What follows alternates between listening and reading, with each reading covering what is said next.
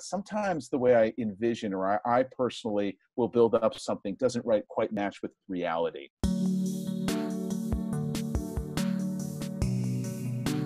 Hey everybody, welcome back to Career Therapy, the podcast. Today we are starting a new series called Therapist Talks, where we're actually bringing on licensed therapists to share their insights into anxiety, mood, and all sorts of other great things. We've got Dan Mortenson joining us today. Dan is a Ph.D. and a lead therapist at Chicago Cognitive Behavioral Treatment Center, specializing in anxiety and mood disorders. And we're going to be talking about these uncertain times and how to deal with uncertainty, especially in your careers, but in life in general, because things are so uncertain with how the world is today. Dan, thank you so much for joining us. Sure. No, it's great to be here, Martin. Thanks for having me. Absolutely. And one thing I always love to do when we kick these discussions off is just ask you to tell us about yourself and share a little bit about your background for folks to get the full context of where we're coming from. Sure. No, I'm all about context. So I think that sounds pretty good to me. So, well, as you said, I'm a licensed clinical psychologist, and I've been working for about over 8 years now at the Chicago CBT Center. And kind of what we do is we work a lot with cognitive behavioral therapy, and I think we can kind of get into what that is. But for me, it's really just all about understanding. And I work with a lot of different people dealing with anxiety and a lot of other types of issues that come in, so that they can really just be able to understand some of the patterns of what's going on in their life. And a lot of times it comes down to being able to take different approaches to how they approach emotions or other areas, and trying out some new behaviors to try to see if the usual patterns are not working, about what else can be done.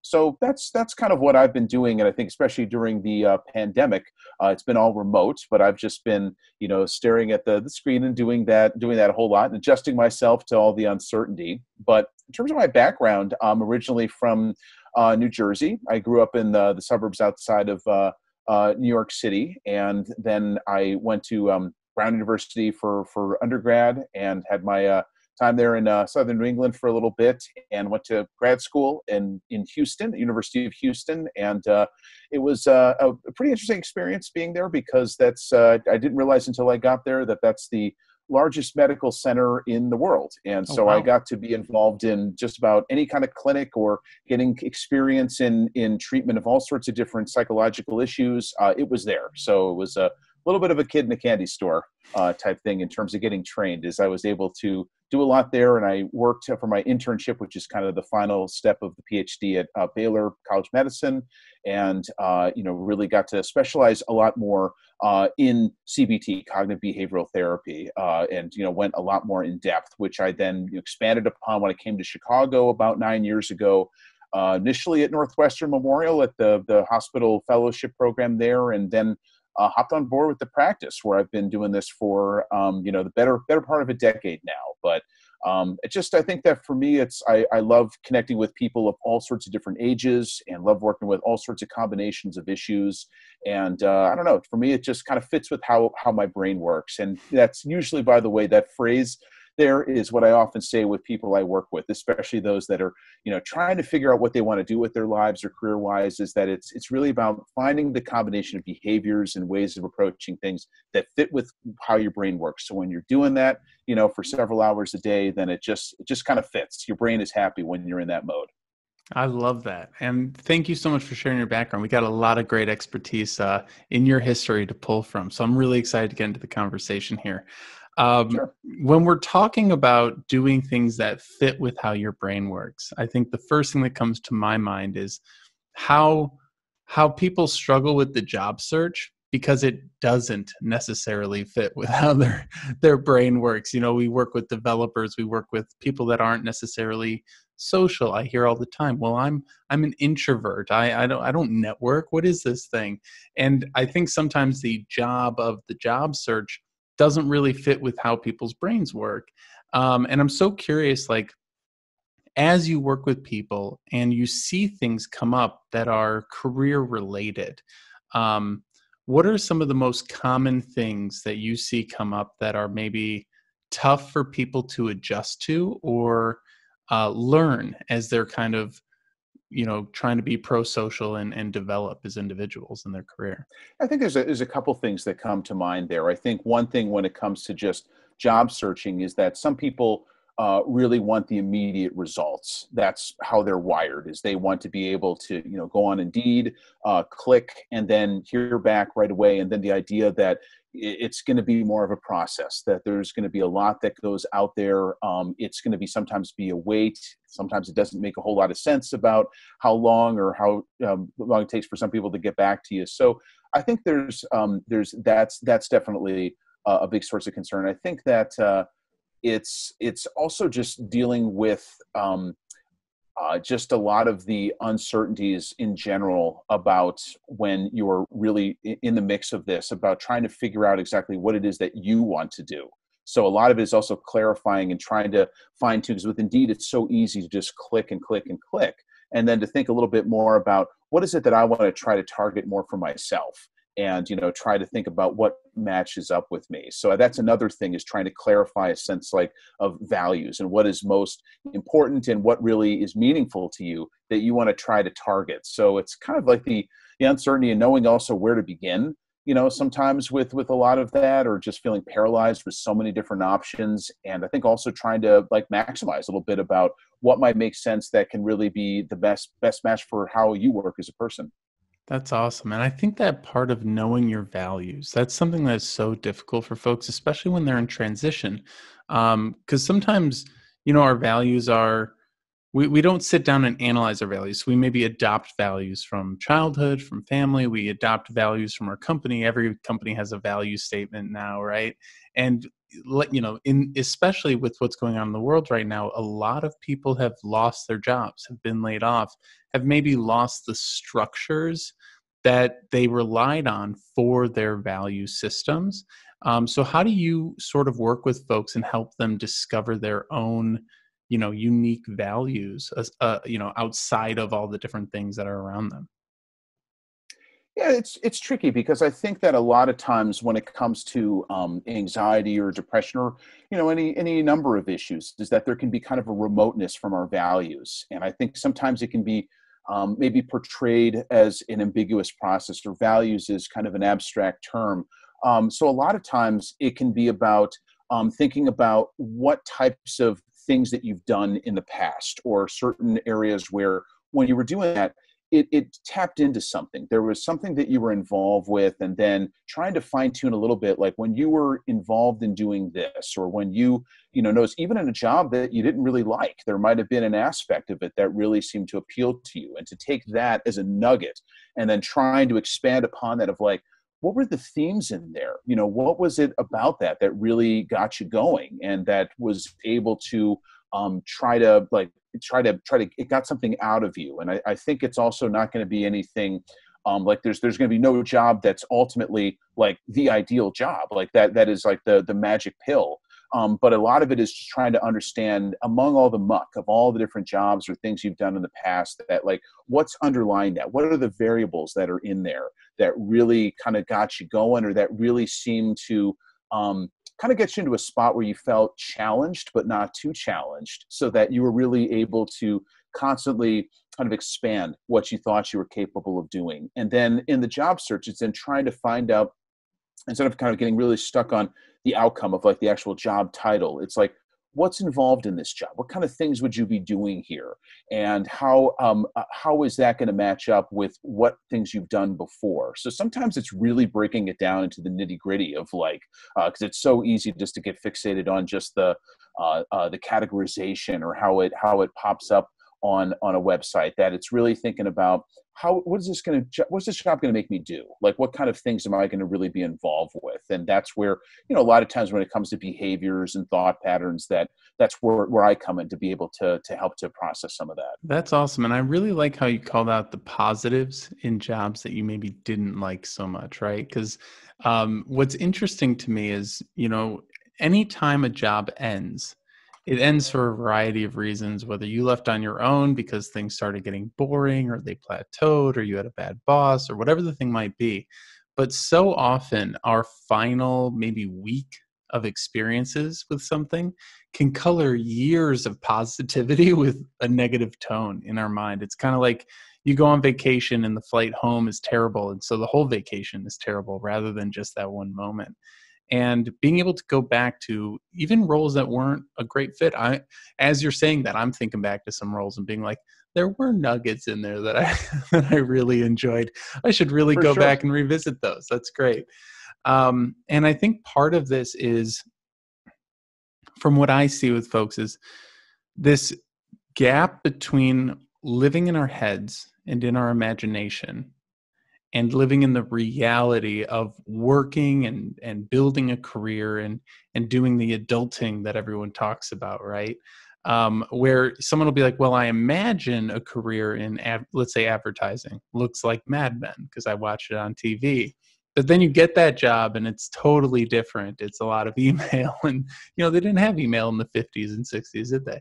And so I'd love to explore that idea a little bit with you and get a sense of what you see in your practice between the lives we live in our minds and the realities that we live in, and how people might be disconnected between the two. Yeah, that's a really, really good theme, and it comes up a lot. And as soon as you were describing a little bit before, like how you might have envisioned something and how it turns out, immediately the first thing that comes to mind for me, just personally, is I remember in college when I was still, because for myself, my own career development, like I actually did not go into college thinking like I want to be a psychologist. I actually knew that the first thing I wanted to do was I wanted to do college radio.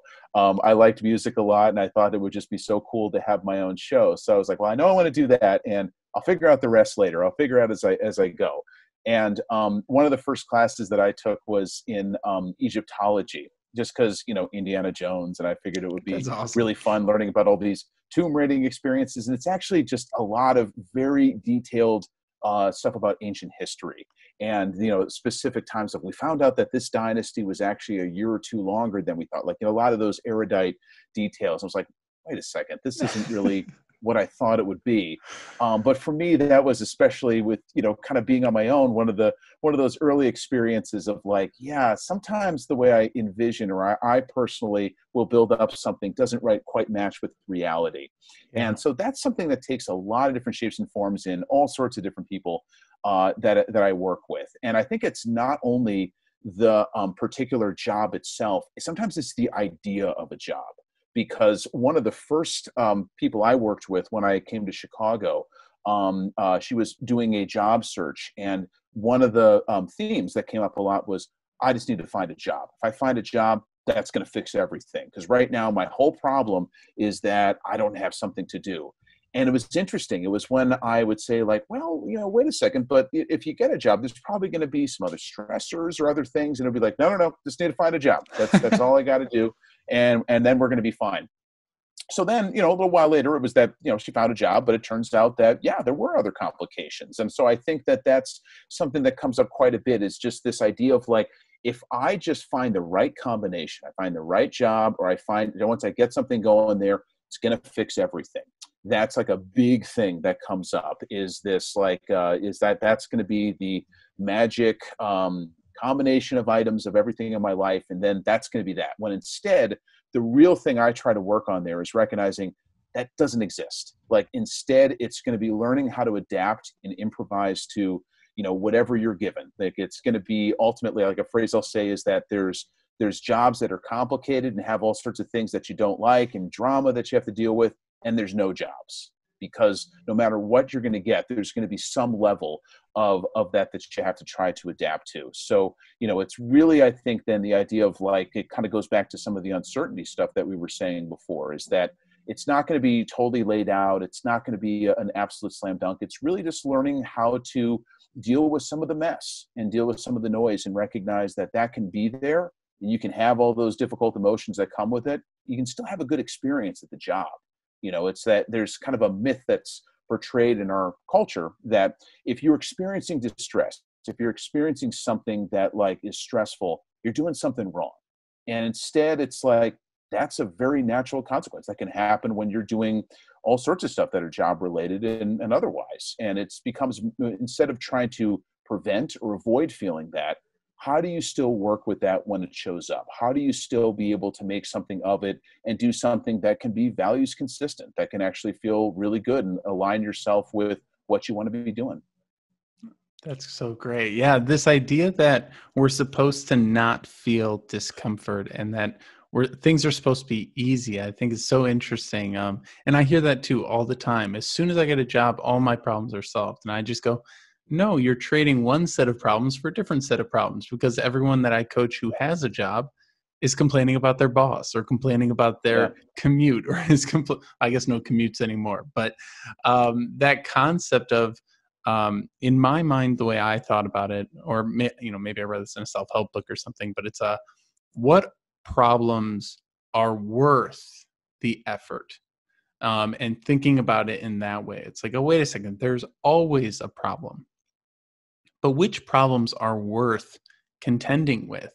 And that has helped me throughout my career realize, like, the problems that I have in this job aren't even the problems that I want to be having. Like, I do want to have problems to work on, things to solve, things to keep me motivated and interested, but not, in my case, data related problems. I want to have people related problems. And so Yeah. that shift Yeah. from that data marketing to that people coaching has been a real big realization for me as an individual. And I think that that's the kind of, you know, thinking that helps people transition slowly from one idea to the next, rather than getting stuck in this kind of binary thinking of Yeah. it's either perfect or it's all crap, or it's perfect or it's all crap. And that, you see it in relationships, you see it in family dynamics, you see it everywhere. It's like it all kind of plays into it sort of weaves together, right?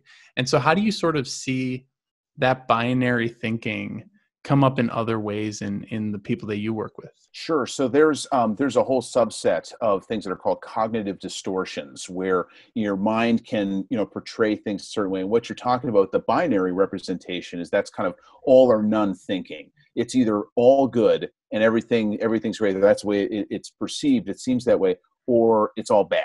And so it can be, in some ways, really exploring that it's a continuum. That the way that you're representing this, just as a variable, is off. Like, and it's working to shift into where understand that they're more on a scale. There's a lot of shades of gray than that. So that's something that I definitely try to work with quite a bit.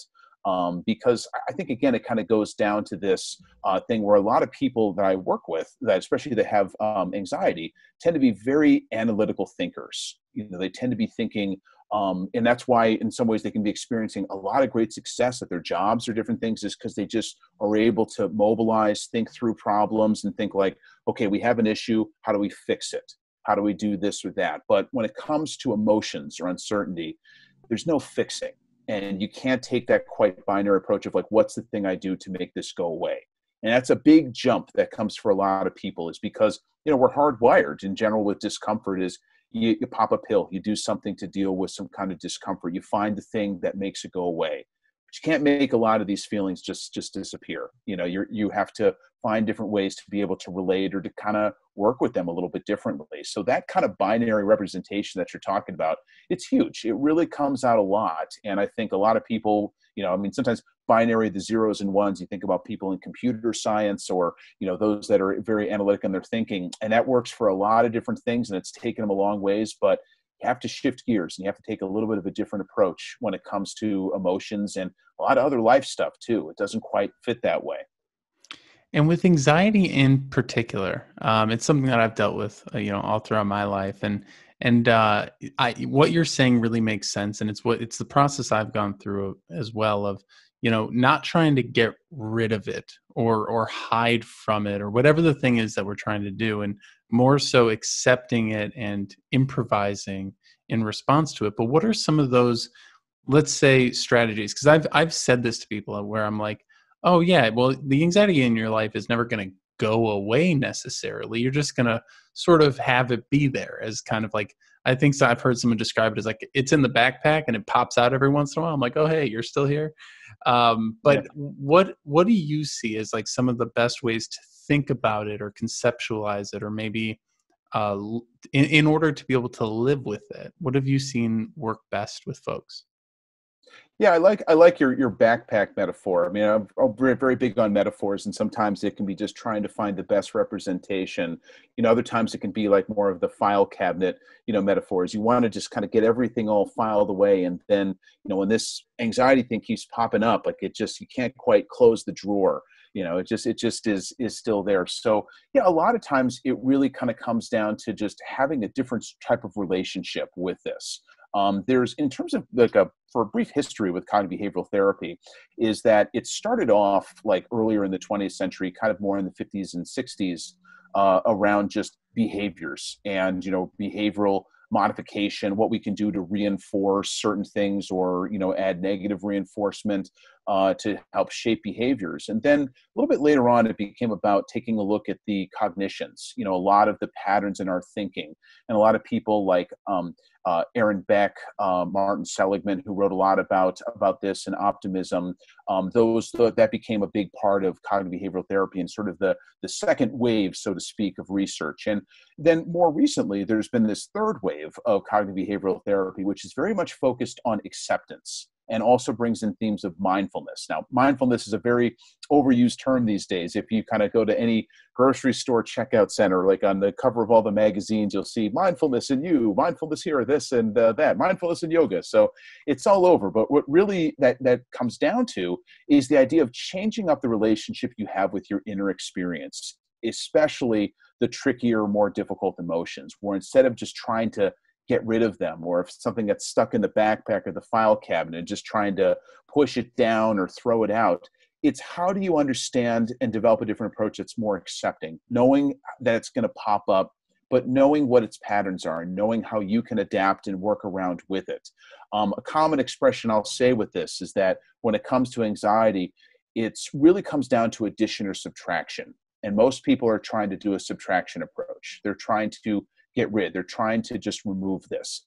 And that's just going to get you nowhere. You're going to go round and round with it because it's part of your brain. It's part of how you operate. And you can't just take it out. It's like trying to remove flour from a cake after you've baked it. It's already in the batter. It's in the mix. So instead, you have to add some new stuff. You have to add a new approach to be able to work with the anxiety, to accept that it's going to be there.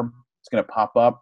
But how do you work around it? How do you do some things to not feed into it as much? And again, try to really focus on the more values consistent behaviors that you want to activate more and do. That's really what it comes down to.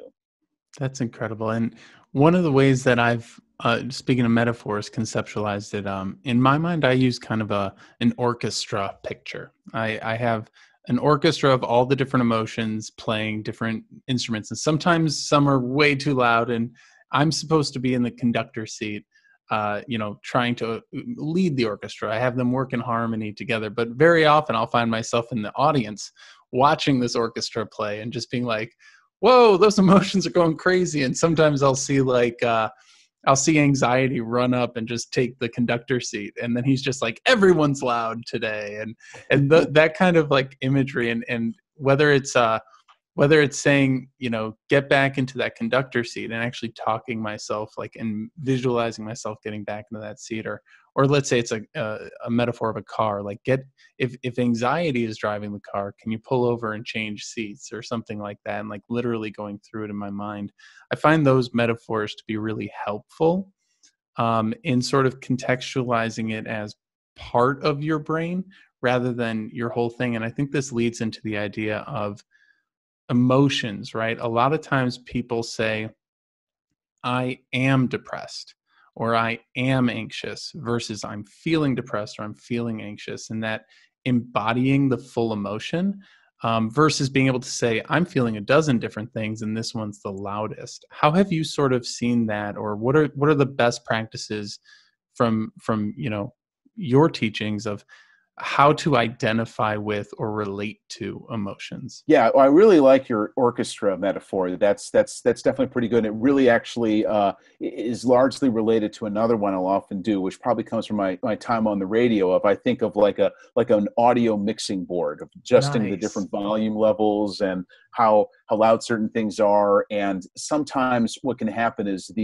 certain emotions, the anxiety section, the volume is turned way up on there. So instead, it's like we can't get rid of that. We can't totally do it, but we can adjust the volumes. And sometimes it can be about reducing the anxiety. There might be some things that you can do to be able to, like, bring the volume level down there.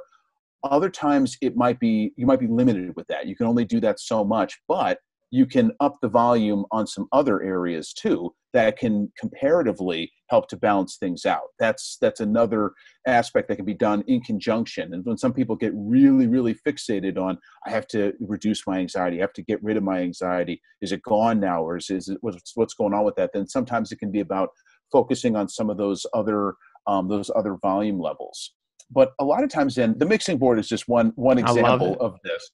But a lot of times it's just developing with whatever language somebody is bringing to me to help to understand how they do experience emotions. And that's where I try to just, like, really take in and listen what the experience is like, what they're doing, what is not working. Try to understand the distress, of just what it is to be locked in this pattern. But usually, one of the overarching patterns is that there is just so much energy that's being done to try to get rid of something, to try to say this is bad. And there's a lot of judgment that's also Mm. going in there, is that from having this is bad. This is no good.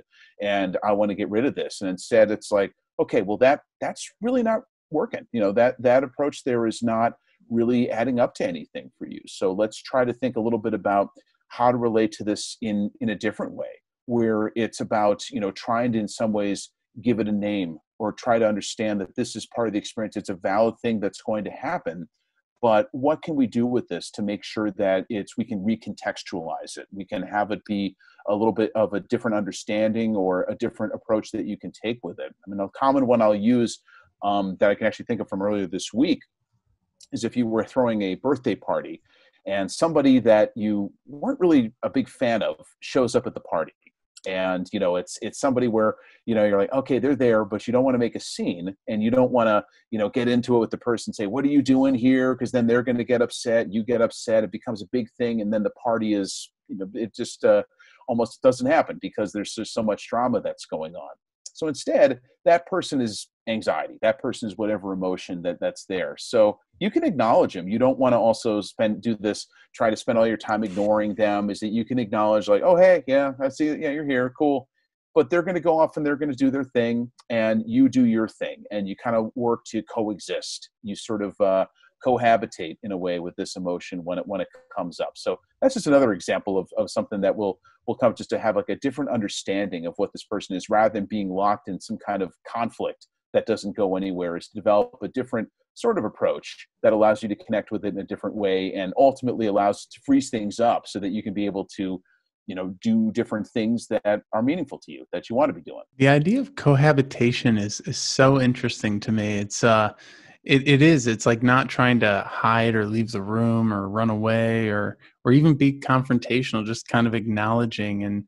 And that, I think, also comes to the moral judgment piece that you mentioned, because when we're going through the job search and trying to grow in our lives, in our personal and professional lives, I find a lot of times people look at different behaviors or different things that happen. Let's say you get rejected, or someone just doesn't respond to an email you sent, right? And there is so much more weight put on it than it probably ever deserved or needed, right? A good example of this might be, probably 6 months ago, I sent an email to someone and didn't get a response. And I was like, uh-oh, did I do something wrong in that interaction? Well, whatever, moving on with my day, because I've spent so many years, learning how not to fret over those things. Um, and then, like, 3 months later, they responded and they were like, oh my gosh, I never checked that email. I'm so sorry. And I'm like, I'm so glad I didn't go down a spiral with that, because I see it all the time where we'll take something that, if we had security in our lives, potentially, and this is, again, going back to that binary thinking, well, if I had a job, I could network so easily. But I think these emotions come up all the time, even when we feel secure. But that sort of overemphasizing or putting too much emotion into something that should probably be fairly benign or fairly emotionless. Um, and I'm trying to think about what that might be from more of a psychological perspective. I mean, obviously rejection hurts, and getting a job is something that stresses people out. But is there something deeper going on there? Is there something from a psychological perspective of like where we put attention or how we focus attention, and how that might be misaligned or something? I'm kind of curious what your thoughts are on that topic.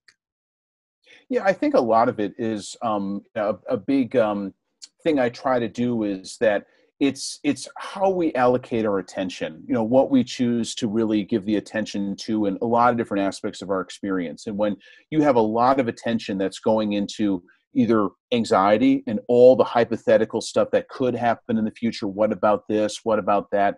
That really reinforces it. You know, that makes it a lot stronger. And then also sometimes kind of as you're talking about, it can be about the threat of rejection and the idea of like, well, what if this doesn't work out? What if they don't get back to me? What if I'm just, left here, waiting further for this to happen? So sometimes when people build that up and they give all this attention to a scenario, I've been using the phrase more recently in the iPhone era of like of autocomplete. Is that like in some ways that you have an auto-completed future that all of a sudden when you start thinking about it, it kind of gets into that like that fuzzy thing where it's almost like actually entered on your screen, but it's about to, like, it gets activated, like it's there and it's about ready to go.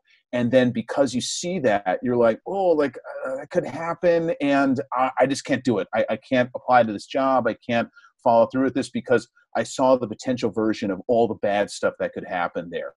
And just like with that auto-completing thing is that you can actually choose to type something else. And then that just kind of goes away and you're able to create another narrative there. But instead, some people, because just that idea of rejection or just that it's such a like a hot emotion that they just kind of immediately back away from, then that becomes the default response. And the problem with that, when you're avoiding a lot of that, is then you don't have a whole lot of evidence to the contrary.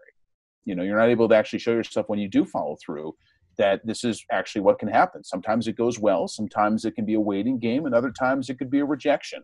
But it's ultimately going to be kind of a mixed bag, probably. So it's kind of working to not just operate on this more fear-based mentality of everything that could happen, and develop an openness and more of an acceptance-based approach that, yep, all these things could happen, but really what's driving me? What should be the engine that's directing my actions? Is it the uncertainty? Is it all the anxiety about the hypotheticals? Or do I want it to be more like what you value, and that this idea of like, no, regardless of what happens, I want to be able to say that I at least applied to that job. I love that. And you've got me thinking about a kind of a deep question, I think, which is, back when my anxiety disorder was at its full like strength, it just really getting me.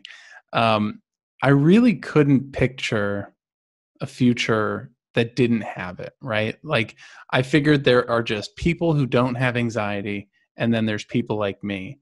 And one of the things that I'm really curious to learn from you is, so let's say someone is in the job search and they're incredibly anxious, and every day they just kind of pop off their pillow with those morning fears and check an email and like go to bed with the Sunday scaries and all the different things that come along with it.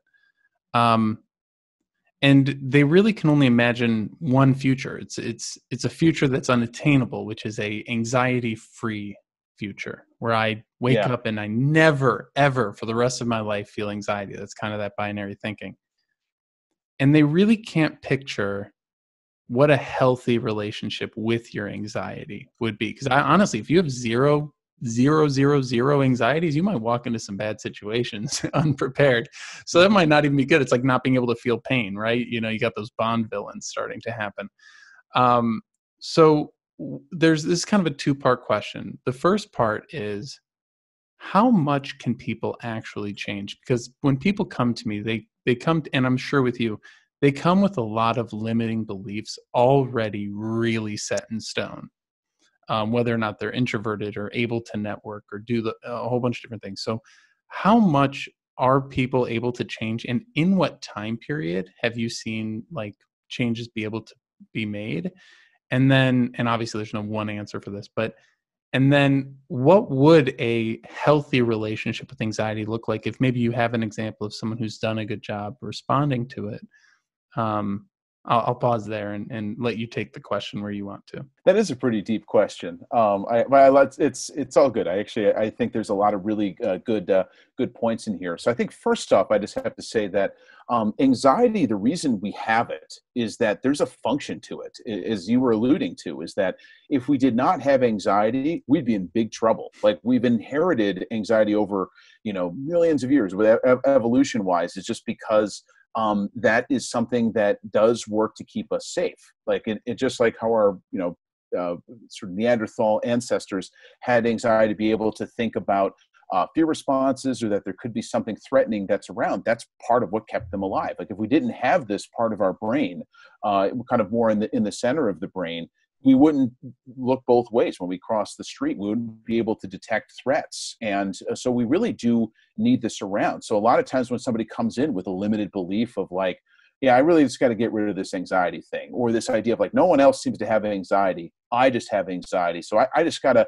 cut this out. Like, can we, like they're not literally saying this, but they're almost like, can we just remove this part of my brain, or can we just like zap this out, like, or almost like that movie, Eternal Sunshine of the Spotless Yes. Mind. Can we just go through and take that out, and then just like it's not even there?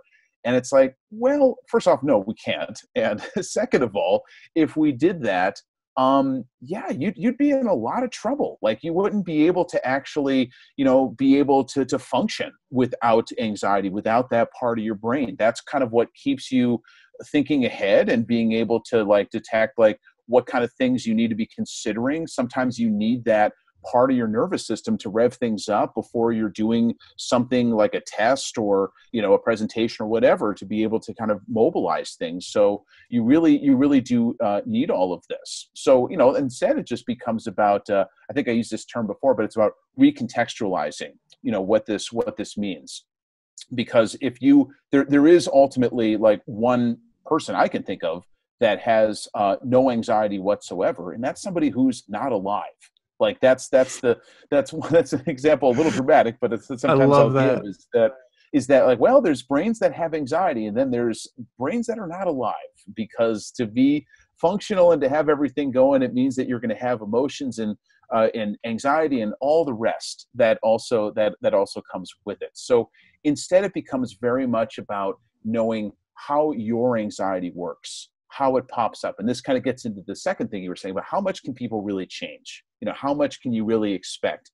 And that's a little tricky. I think there's some different schools of thought on this. And to me, it's like, this is something where, most psychologists have a default answer to a lot of these types of questions, which is, it depends. And that is in part my answer here, is it really does depend a little bit on the person. It depends on some factors like willingness, like this idea of that, if you really want to try to change, so just for instance, like how much you network. If you have a limited belief of like, I don't network, I don't really do that, then if you continue to reinforce that and then you're not implementing behaviors, then guess what? You have kind of shown yourself through the lack of action that, yeah, you are officially somebody who is not networking now.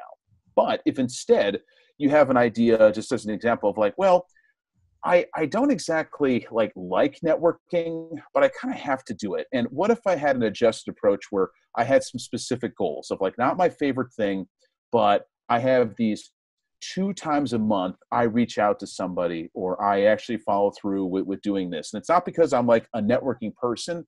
I'm doing a networking related behavior that I'm putting in the mix. And it's almost like an experiment. It's like, what if I just put that in there and I see how it works? I see actually as I move forward that, hey, actually this is kind of okay. There's some parts of this that I kind of like, or there's some aspects that do fit what I do. So a lot of it is that it's not about getting too focused on the outcome or the finished product of what type of person I am. That's always in flux. And it's a big thing, I think, a lot in therapy, is understanding that nobody has it all figured out. We're all works in progress. We're all in the process of just trying to see what exactly we're made of, what we like to do. And a lot of people get fused with this idea of this is the person I am. And it's trying to ultimately implement a little bit more from a curiosity standpoint, what else you can try out, what else you can try to do, what ends up fitting, and how you can continue to evolve. but understanding that there's going to be some limitations, so that somebody who wasn't a fan of networking is not going to be making this the center point of their career, but it could be a little bit more of a side thing that they have, or they're able to implement it in different kind of ways. Yeah, I love that because I was someone who used to have like panic attacks with networking, and oddly enough, have made it the center of my career. But I really like what you're saying here with focus or don't focus on the outcome and recontextualize. Because I do think that I see a lot of times someone will be like, I don't like networking. And then it's their homework for their boot camp or whatever it is that they're in, that they have to do it. So they go do it begrudgingly, the same way like if a parent was telling you to go, call your grandma or something like that. And you're like, oh, I'm in a bad mood on this phone call. And then all of a sudden you're actually bringing to life the fear that you have, right? If you go into networking with I'm not good at this attitude, and then it goes poorly because we went in with that super negative view, we're reinforcing that we're not good at it. And then we're going to be more scared to do it again, rather than this might not go well, this might go well, who knows? But it doesn't really matter because it's more about the action than anything else.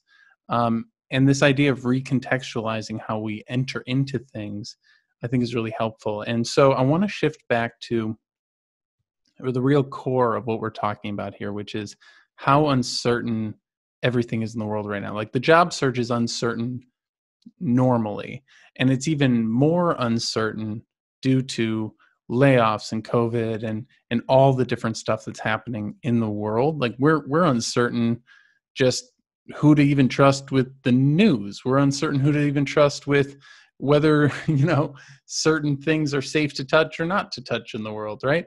So there's a lot of uncertainty going on.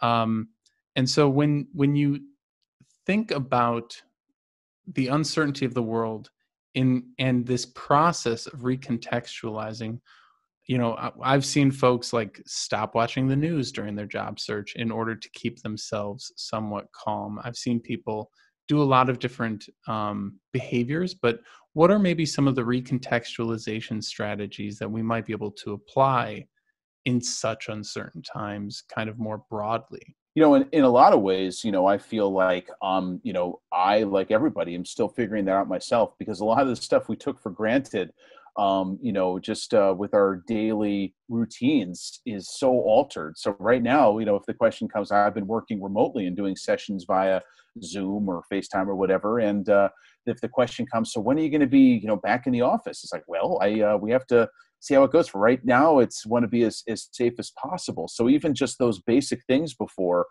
they come under fire, where it's really tough to know. So the one thing is I think to be careful about is that I try to also share that with other people, is to say that, like, because I think, as you were saying before, there can be that feeling of, well, everyone else has this figured out, or everyone else has certainty, but I don't. There must be something up with me. And instead, it's like, no.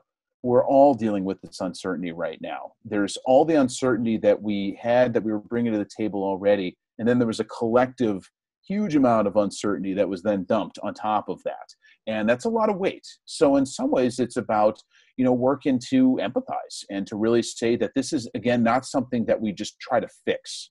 It's not going to work here, but it becomes more of this idea of adaptability. And I think that the phrase that I've used probably the most, I was using this a lot earlier in the pandemic, is that there's so much focus on the macro about when is this going to get back to normal, when is that, or on a societal level, like when are things going to go back to normal. And I remember there was a phrase also in conjunction with that, when this is all over, I'm going to do this. Like that was used a lot. So like, when this is all over, I'm going to get a haircut. When this is all over, I'm going to do this. And then I think we've come to this thing of like, yeah, there's not going to be a definitive binary thing, going back to that term again, is that it's not like, okay, COVID is officially over now.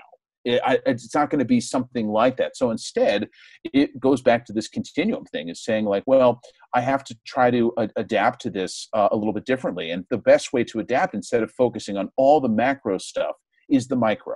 Like thinking about your life, is that, okay, so here's what I have going on right now. What can I do with my routine? What are even some small steps? Because whenever I get stuck, or get stuck kind of in this larger situation, I get real behavioral, because we can't really change how we feel, We really can't. Like, we're going to feel how we're going to feel. Our brain is going to just dish out the emotions, and that's just how you feel. And you really can't change up a whole lot what you think, because sometimes, you can sort of be able to recognize some of the patterns in your thinking and change it to some extent. But in large part, you're just going to have some thoughts that pop up. But your behaviors, that's what you can work with. That's the kind of thing that when you're thinking on a more micro level with all this uncertainty, I can still change up what I'm doing with my daily routine, what I'm doing right now. What kind of things do I want to try to implement in more? And you see that a lot, of course, with different people when they're doing things like, this is what I've baked today. This is the kind of bread I made. I'm trying to think of other types of, like, probably Instagram type trends that have been going on with that. But yeah, that's just like one example of those are what people are actively working to do. And sometimes it can also be with job strategies stuff too, of like trying to think of what else is out there that you might want to apply for, what else is going on in some other areas. But it's really just kind of getting down to the micro level and thinking on a more behavioral standpoint of, like, what can I be doing now? What are some small steps I can take? That routine piece is so important for folks to really focus on, I think, because, well, the two things that you said there. The one is, therapists are human, coaches are human. We were going through all this stuff at the same time. Like, I know at one point I burnt out on Zoom calls. I was like, gosh, I've been doing Zoom for years and I'm burning out on Zoom calls. I can't imagine how other people are feeling. And this idea of routine is actually something I've had to implement as well, trying to figure out how to work out and bring meditation into things, because, being at home by choice is how I used to be. And now being home because I have to is a totally different. It's funny. It's the same experience, but it's a different experience, if that makes any sense. Yeah, I got you. And so what are maybe some of the routines? Let's say someone's about to, they're starting to feel that anxiety well up. They're starting to feel those thoughts and those feelings overtake them. Are there any, like, really, really nice sort of basic routines that they could start implementing that would help alleviate or manage that experience? Yeah, so I think when it comes to the anxiety and thinking about different routines or go-to strategies there, I think it also depends on the level of anxiety that somebody's experiencing. And I kind of have sort of, temperature style readings, is that if you're in the red, so if you're on a scale of 1 to 10, if you're 8 or above, and there's just a ton of anxiety that has got you physically dysregulated, you can't really think your way out of that. So in some ways, if you're really feeling amped up, or if there are times of your day or certain situations when you get that amped up, kind of have to do something physical to be able to calm yourself down. And that can be anything from figuring out exercise, or even just being able to kind of separate to take a walk or run or showering or whatever it is, to be able to have like something physical stimulation based that can be able to bring you out of the red. That's one thing that can be added to the routine. But if it's more in the moderate end, where I think of that as being, just anxiety that's kind of got you restless and it's really tough to get out of your mind, that's when sometimes you want to try to do some different strategies just to be able to acknowledge and work to kind of shift your focus away from that. So sometimes that could be, even writing down what it is that you're feeling and being able to delay immediately acting on it and just saying, I have all this stuff that's on my mind. I'm going to put it down. I can revisit it later. That way I haven't forgotten it. It's all there, but I can kind of sort through a little bit later what's most important for me to do. Other times it depends on the source of the anxiety, but sometimes it might just be whatever you can do to not ignore it or not avoid what's going on, but also not to feed into it too much. I think that anxiety is something that can be as strong as how much you are really having it go round in different cycles in your mind. If you have it go round and round, it's going to feel stronger. So it's going to be about working to not fall into that pattern quite as much, or just be able to kind of recognize and give a name of like, yeah, I'm cycling right now. When I cycle like this, I gotta shift it up. I got to do something a little bit different. I got to get my mind on something else, and I can revisit this later when there isn't as much cycling. And then sometimes that can really make a difference. And if it's just like a little bit of some lower level of anxiety, just feeling a little restless, that's sometimes where some of the old tried and true strategies, like, the deep breathing, or maybe you kind of just turn on Headspace or a similar app just to be able to meditate for a little bit. That sometimes can help just to kind of recenter yourself. But I always hesitate sometimes with some of the more meditation based or some of those kind of strategies when the anxiety is more in the upper end of things. The last thing you want to do when you're having a rush of thoughts and tons of anxiety is like, I'm going to sit with this, because that can be a little too intense. So it's like, let's do some things to bring it down, and then like maybe a little bit later you can kind of work to sit or reflect. But it's all a matter of timing, I think, when it comes to that.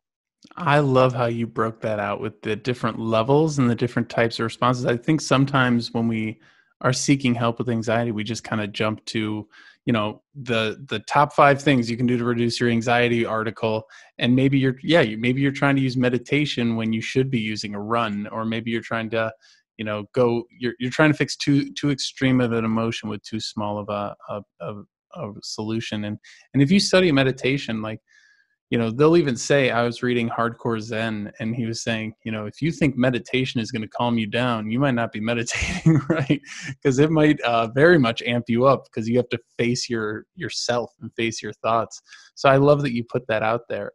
When it comes to, and we're getting to the end here, when it comes to therapy, coaching, self-reflection, all these different things, right? Like people can journal, people can, watch videos online, kind of talking about the different stages of help that people might need at different points in their life, in their career, in their anxiety, in their different experiences and emotions. We talk about coaching a lot of career therapy, but we really encourage people to go see therapists as well.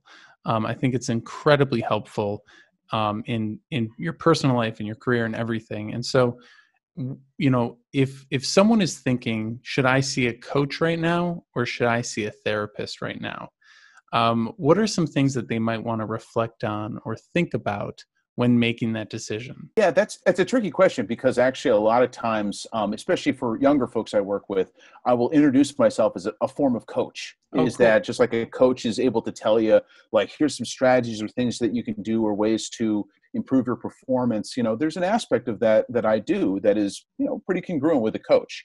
I think, though, is that I can be able to switch it up beyond that as well. If we want to actually, just really kind of just work to sit with some emotions, or just kind of be able to hear through some other stuff and have it not be like immediately, and what's the game plan? That's something that also can be in the psychologist or therapist wheelhouse as well. So I think a coach can be, if you have some really specific areas, like especially maybe like with professional development, that you're like, yeah, I really want to fine tune these. I think a coach could actually be a very nice fit there. But if it's a little bit more ambiguous, and you're like, well, I got these, but there's a lot of stuff with myself and a lot of my own emotions that can kind of hijack things, or there's a lot of stuff I don't totally understand about what's getting me so stuck. That's a little bit more in my realm, because whenever there's that ambiguity and just everything seems out of focus here, and I want to try to get that in focus more, then yeah, that can definitely be something that where I come in to be able to help out with that. And sometimes I think it can almost be like I can work in conjunction with a coach. And I've done that kind of thing before, where it's like, working to that I'm working on certain things, and maybe there's a executive coach that's also helping with some other things, so that we can all be working together for the same goal. That's super helpful. And it's so fun as a coach, I come across, and this is one of the reasons why it's called career therapy, and why I'm so happy to be talking to you, is because, I'll be talking to someone and we'll hit a point and I'm like, that's not really a career related thing. That is a much deeper Right. thing that you might want to explore with someone who's really, trained in that area, whether it's from anywhere from like a depression from a divorce to actual suicidal thoughts and things like that. So it's very interesting to see the multi-layered struggles that people are having when they think it might be their career, but really it's a lot of different things involved. And so it's always a wonderful day for me when I'm chatting with someone in the DMs and they go, you know what, actually, I don't think it's my job that I need to be focusing on right now.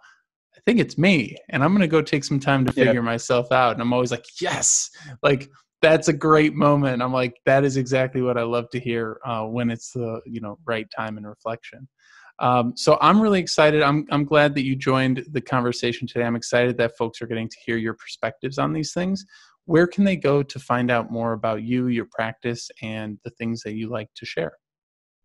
Sure. So yeah, if you just go to our website, chicagocbtcenter.com, we've got all the information there and more about the practice. It's pretty comprehensive, and you can read both more about cognitive behavioral therapy and our approach to treatment. You can learn more about myself and the other providers there.